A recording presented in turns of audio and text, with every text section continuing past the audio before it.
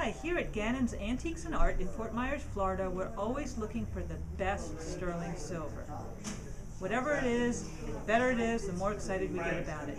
Today I'd like to show you something we just got in that was passed down through a family, and it's in the form of a teapot. What's particularly nice about this is that it is American and it's very early. It's actually coined silver, which was the silver that they used to melt the early coins.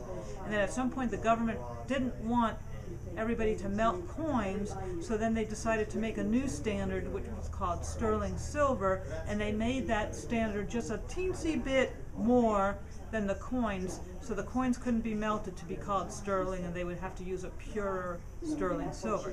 So this is the early coin silver, and the maker, John Jones, was actually working in the late 1700s, 1782, so it's actually in the revolutionary times, which is, I think, really amazing. And this is a beautiful piece of early American coin silver. So if you look at it a little closer, you'll see that it's simple in design and shape, and yet it's very, very elegant and stately. It's both engraved and has repoussé work. So it's been beaten out from the inside, and it's also been chiseled away, which would be the chasing.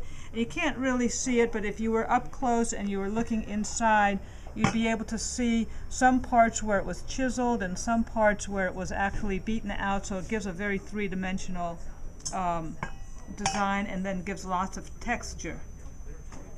It also was hand-hammered when it was created. This was not machine created, it was hand-hammered, and particularly when you open it up, you can see all the little hand-hammered marks that when it's on the outside where it's polished, it's not so visible. And it's a Dutch. If you have sterling silver that you're looking to sell, we are always looking to buy something really nice. And if you'd like to buy something, well, you could check our website, gannonsantiques.com. You can subscribe to our YouTube channel, and then you'll see more interesting things that come in as they come in.